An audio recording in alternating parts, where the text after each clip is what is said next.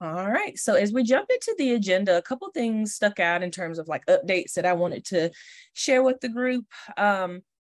Just wanted to continue to encourage you guys to, push towards expectations related to, post-convening deliverables.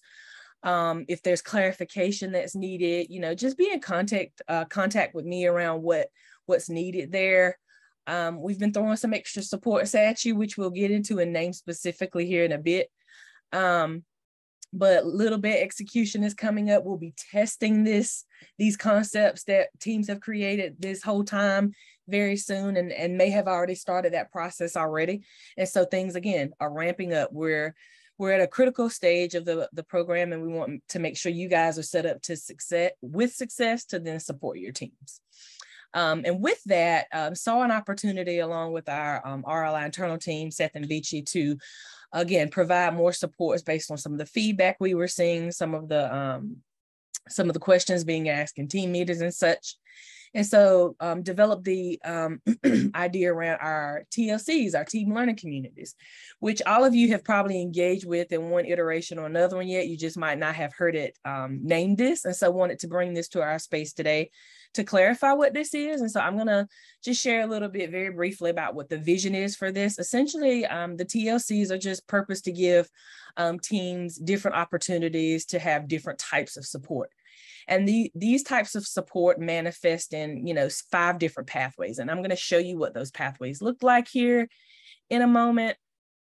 And I'll share a little bit about what we covered in some of our meetings, a little bit more formally and informally. But as you can see, the Jamboard here. Oh, I'm sorry. And I had the wrong version. Let's see.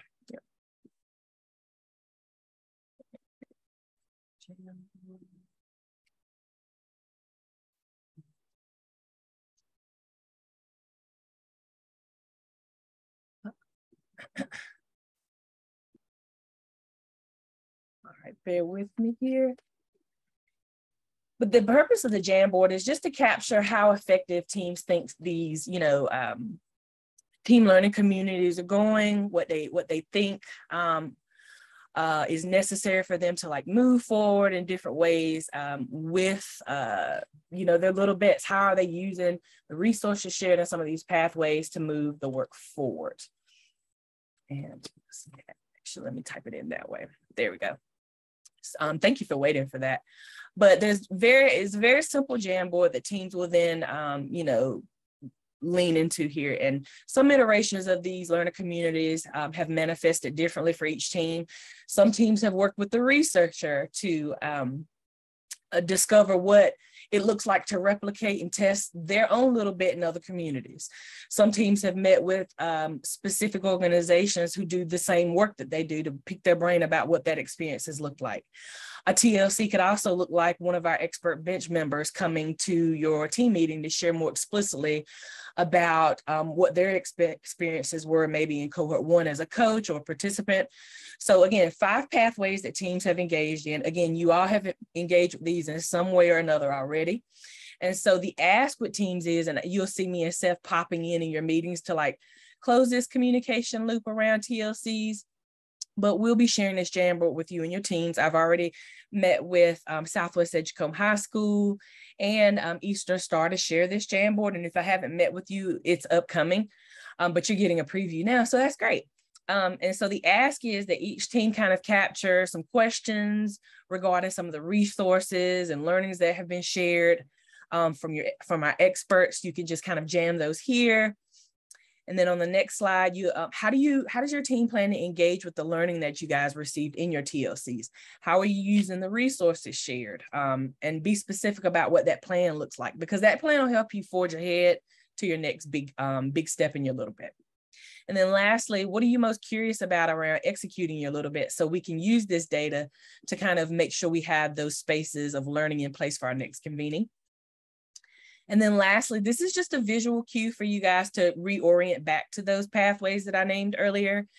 And the ask is if you're satisfied with how you've engaged with our expert bench, our researchers, ROI staff adding additional supports, If you're satisfied with those, that's great. If you feel like you have what you need from those exchanges, great. That is what TLCs have been for.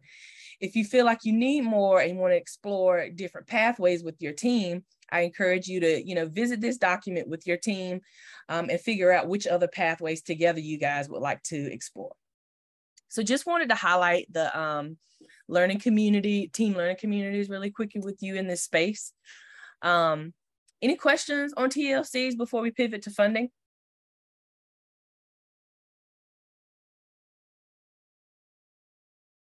All right, sounds good.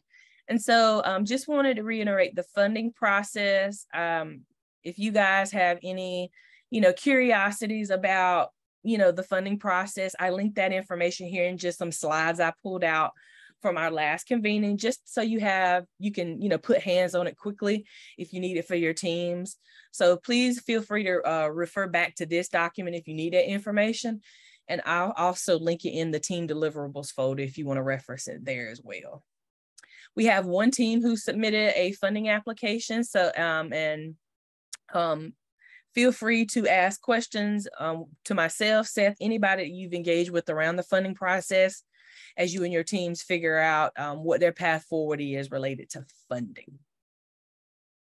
Any questions about the funding process? The documents for the application have been shared with you all with teams. They're also linked in those slides I just shared. And so if you need those, they will be there for you again in the team deliverables folder.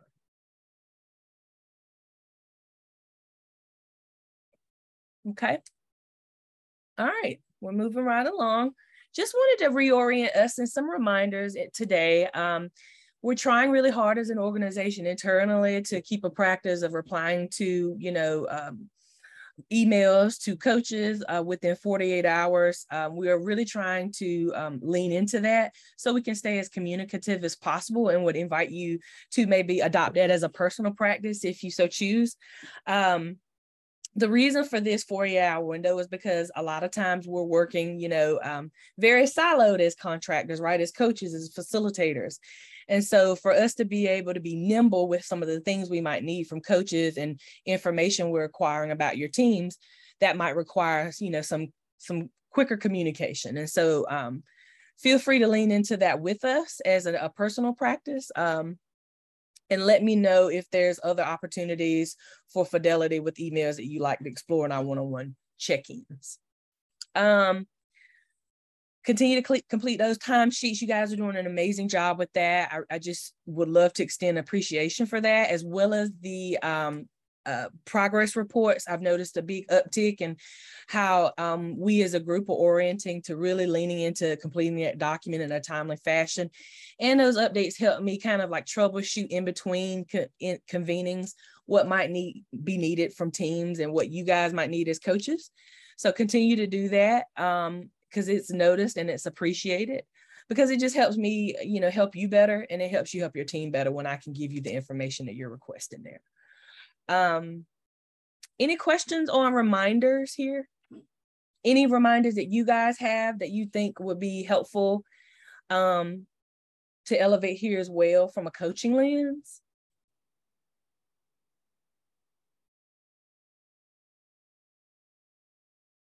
All right. What's coming up? So just wanted to orient us in our post-5 convening deliverables. At this stage, teams should have made progress and identified progress towards that big step that they want to take, whatever that is. So if that means they want to completely scrap their little bit and create a new one, if they want to update the one that they have and make that super tight, if they want to go back for more empathy interviews and get a little bit more, whatever that looks like for teams, we should have taken that step by now and have clearly identified what that step needed to be and move forward with that. We also should have refined our pitch at this point and share that with those high power stakeholders identified in the stakeholder influencer document that we did earlier in our program. And so those are where we are with those post-convening deliverables.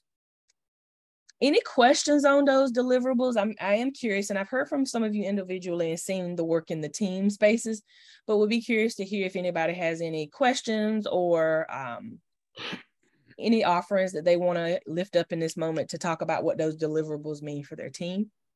Yeah. Actually, I have a question. Sure. So I know what a pitch is, and I think I might have been moving during the last convening that we had when it was probably discussed, but I can definitely, and we are talking about the pitch already, but who are we pitching to? To like, so in my situation, would we be pitching to the church council, the church leaders, and basically, we want them to understand the importance of the work that we're trying to do and the changes we're trying to make. Yes, that is exactly right. A pitch is just like your elevator pitch, Dr. MW. Like, what would the team's 3-minute pitch be about Eastern Stars a little bit, right? And so, oh, we're going to do this, this, and this to help support our youth leaders in the church, and this is why, right? So think along those lines. I think would be spot on with how you help coach your team through making the pitch. And I will say that the pitch, while it does feel short, it is an important reflection point, because we're going to see that show up in other spaces in our little bit, right? And so as you're testing your little bit, you might be able to see a way to make a connection to the pitch as you're testing a little bit, right? And so that's just another method for you guys to collect data around like what you want to be true at the end of the program and how the little bit leaned into that. Is that helpful? Very much so. Thank you. Perfect. Great question, by the way. And I think that was linked in some of like the post-convening instructions, Dr. MW, after convening 5. And so I'll make sure that that's elevated in spaces where coaches can see it as well in the coach deliverable folder. Courtney, I had a quick question, and I could and should have emailed you, but I think it may be a quick answer. So highlighted in the stakeholder analysis, the top left quadrant of I forget, high power, low interest. I think that was it. So the person in the stakeholder in that box, or the most significant one, was the superintendent. And we thought that was a bit, we didn't think that would be an appropriate person to do this pitch to, because it's a little, I don't know. It just didn't seem like an appropriate stakeholder at this stage in the game. So is that okay for us to tweak it, or is there a way that our pitch can be made to someone like a superintendent that has relevance? Like, we didn't really see it being relevant to that person at this particular stage. Right. So just to reground in what that stakeholder activity is, the stakeholder activity is purposed to help you guys clearly identify which groups of people have the most impact as it relates to perhaps funding, sustainability, engagement, etc. And so with that, the stakeholder activity is broken up into those who have high power influence, all the way to those who have low power influence, but have high interest in the program itself. And so I would push the team's thinking to, not feel any type of pressure or reservations around sharing your pitch with the superintendent, because for me, you might say why, and the team might say why, but I say why not? Because at a certain point, the superintendent, if this gets traction, the superintendent is indeed going to need to know about what's happening in school communities, because there might be questions about it that he can field with his, constituents. There's so many different layers to what a superintendent could offer in terms of feedback, just from a high level zoomed out perspective that the team might not be fully considering. And I know that there might be some tensions around, such a high, lever position, right? And the need to be perfect. And this is an opportunity for us to push past analysis paralysis here. And so don't get caught up. I would push you to push the team not to maybe get caught up in, the person itself, but the mission of the little bit itself. because that's what the focus is, not necessarily the person offering the support, feedback, etc. They matter, yes, but the bet is what's in focus here, and how can we convey that to others through the pitch. Is that helpful, Jamila? That is helpful. Yes. I think also, like, don't underestimate the power of that. Like, what if the superintendent is super interested in it? Up to the top of the event, because maybe they've never thought of something like that. Right. Okay. Yeah. Regular folks with a big title. Yeah. In our case, our folks had that conversation with their department director. He was really interested and let them know he's going to allot funding for the 2 or 3 projects we've been talking about. And so, he's not intimately involved in those conversations, but is really interested in it from a more global perspective. So like Jaime said, you never know what people might do with that information. Yeah, for sure. Thank you, guys. And too, if reservations persist, Jamila, I would definitely figure out a way to maybe do the pitch in tandem with Dr. Lampron, because that's a conversation that's already been happening amongst us as a team anyway, connecting her to an opportunity to meet with y'all to see what what's up, so to speak, with the bet and where you guys are and how she can lean in and support. And so that might be a good opportunity to talk with her about how might you guys meet with the superintendent for like a quick 15-minute. It doesn't have to be long, doesn't have to be super formal. It could be like a 15-minute Zoom call, literally. You guys hop on, connect, say hello, and then ground and or not even ground. Tell what it is that you're doing, sharing the pitch, share the pitch. Because again, if that pitch has all the components that we've named here and in our convening, the superintendent will leave that space having a connection to what the work you guys are doing and having a better understanding because of the pitch, even in a short way, which is the goal of the pitch, period. So. Right, for sure. Yep. Okay. Thank you. Yeah, no problem. These are great questions, guys, by the way. And I'll try to capture some notes on the back end as well, if you would like to refer back. And thanks, coaches, for all your offerings to support Jamila. She continues to push Southwest in their thinking. I know it's hard for teachers to kind of, teachers like to plan. I'm a teacher. We all can agree. If you have that teaching background, there's a lot of planning that happens and a lot of thought processes and a lot of what if then, but we have to really decenter that thinking right now. And so there's certainly a push for that and a need to do that in this moment as we forge ahead. So if I can continue to assist with that, please let me know. We're going to get back to our agenda here. We're doing great on time, but do want to circle up on a few more things if possible. Can everybody see my screen again? Okay, I just reshared. Just want to check for that because I am experiencing some tech challenges. All right, cool. Thank you for confirming. All right, so as we close out the what's coming up segment of our time, would love to give you guys a preview of what's ahead in convening 6.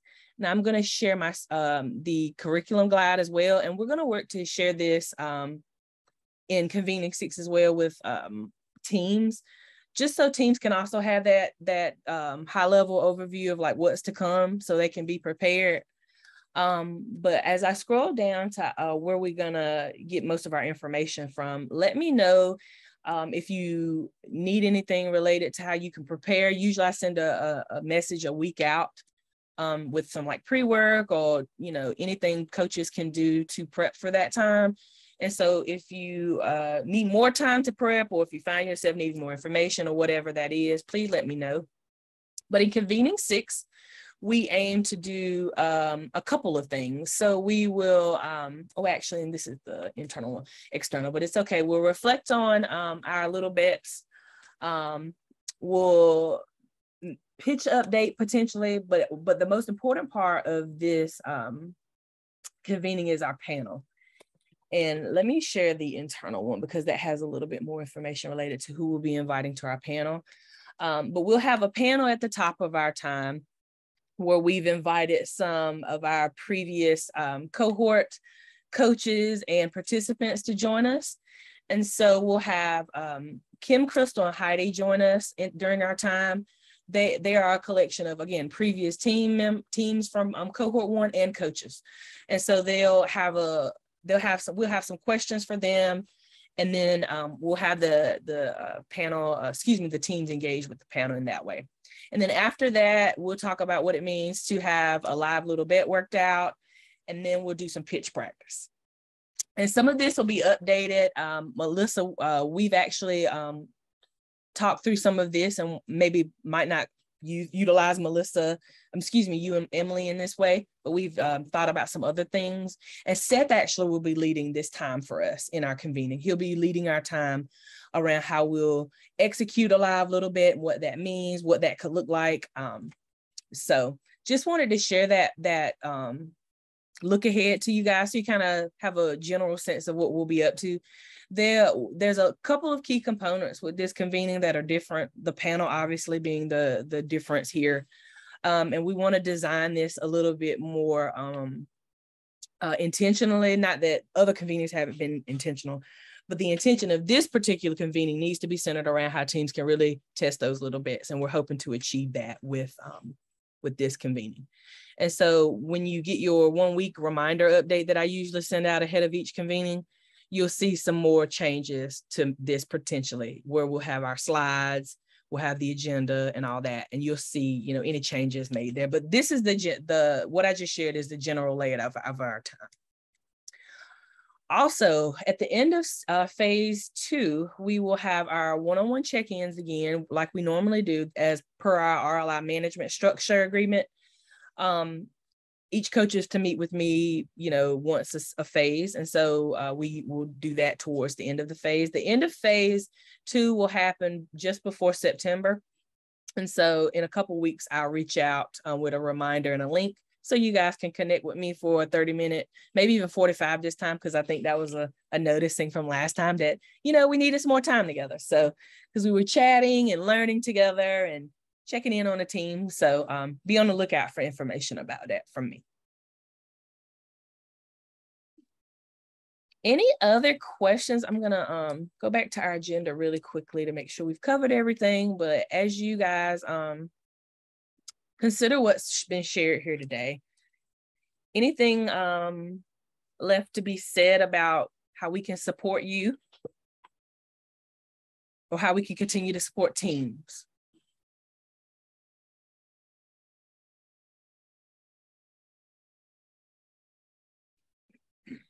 No, nothing comes to mind. Thank you for your support today and coming to our meeting. It was really helpful. Yeah, thank you for having me. Thank you for having me. I enjoy coming to the team spaces. If you need more of that, I try to get around to you guys as groups fairly often. But if you would like more or need me to be at a specific meeting for coverage or just for some extra, support, just let me know when that is and if there's a specific day in mind, just so I can calendar that in and account for that in my time for the week, so I can make sure I'm there for you guys when you have that specific need. All right. Well, we've gone through quite a bit today. We've talked a little bit about some challenges that we've seen between now and the last meeting and some strategies we've developed on how we approach those challenges. We've also talked about our TLCs, which are really exciting, and also wanted to remind you about TLCs, that there'll be some incentives offered for teams as they engage with these communities. And then we've touched a little bit about the funding process. The next deadline for the funding process, funding applications for teams is coming up in August. So I wanted to highlight that again as well. And then related to coach deliverables, just continue forging ahead with those in the same ways you've done between now and last meeting, which have been really, really strong and positive. And also make sure that teams are on par with those deliverables. I did send out calendar holds with just some gentle reminders around those deadlines as prescribed in the post-convening work. And I will also send out some of the information that we've summarized here today to you guys, so you have some of these links to reference. And we revisited the curriculum guide to talk about what convening 6 will look like, our panel, and all the fun stuff we have planned there. And then lastly, the final reminder of our one-on-ones. Did I miss anything? Is there anything else that we feel like needs to be said in this space that would be helpful as you guys forge ahead with your teams?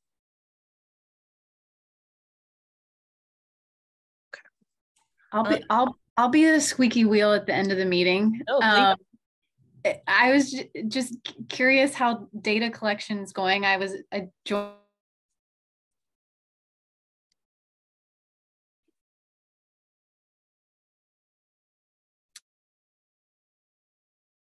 Darts, I just wanted to check in and be that squeaky wheel. How's it going?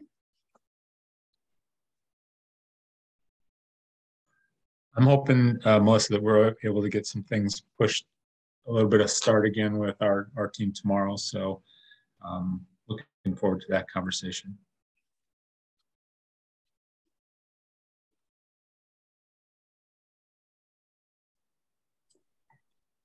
Jamila, I know you're, oh, go ahead, Tara, go ahead. Oh,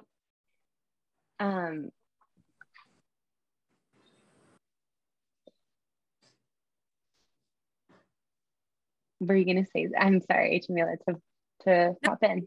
What were you going to say? I was just going to mention that I presented what we talked about, Melissa, that like specific indicator to measure, and they're feeling really confident about that, much clearer. So thank you. And we're meeting on Friday to figure out what that can look like now before implementation. And